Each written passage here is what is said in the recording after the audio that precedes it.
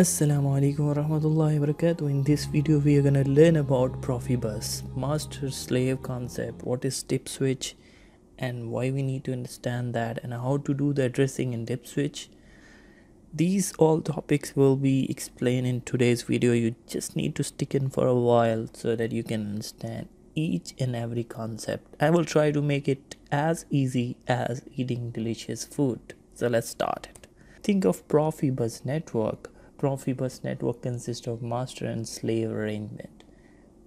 Devices that are slave are bound to respond to the master device, but slave devices cannot initiate the commands, but master devices are there to initiate the commands and slave devices are bound to respond it. So now there is a addressing involved and there is a dip switch. Before talking about that, I will try to relate this concept with the daily life so that you can easily pick up what I'm trying to say here. Relax. This is much easier than what you think about that.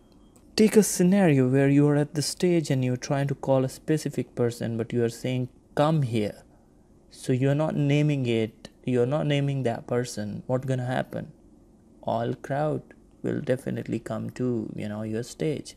So it's very important to call the person by name so that you can pick up a specific person from the crowd. Same thing applies in a Profibus network where we have multiple devices connected on the bus network and try and share the data with the master device. So when master initiate the command, he should initiate it by ID. And that's the reason we need to give an ID. We need to give a unique ID to each device on Profibus network. I'm going to show you now IAM module. This is Siemens IAM module. You can see at the picture.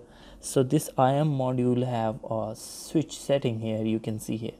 So by this dip switch, you can assign a specific ID for specific IAM module. One where you can actually define a unique ID by hardware itself.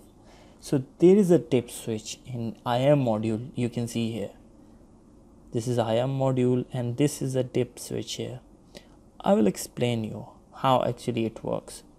As you can see here in the picture, we have settings like this: 1, 2, 4, 8, 16, 32, 64. So if you want to give that unique ID 3, what you're gonna do, you will just turn on 1 and 2. So 1 plus 2 is 3.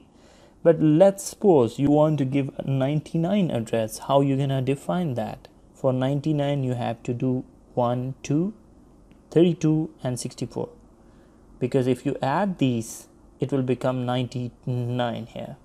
That's how actually you can define a specific unique ID to each IAM module or each Profibus device on the network. You need to understand here that you have to give a unique ID to specific device on the Profibus network within the range 0 to 127. There are a couple of other things that you need to understand. The addresses 126 and 127 are specified for special use. Address 0 has become something for default address that vendor assigned to the network. So addresses that are available to assign to any Profibus network device 1 to 125. So that's all about addressing. This Profibus is a huge concept.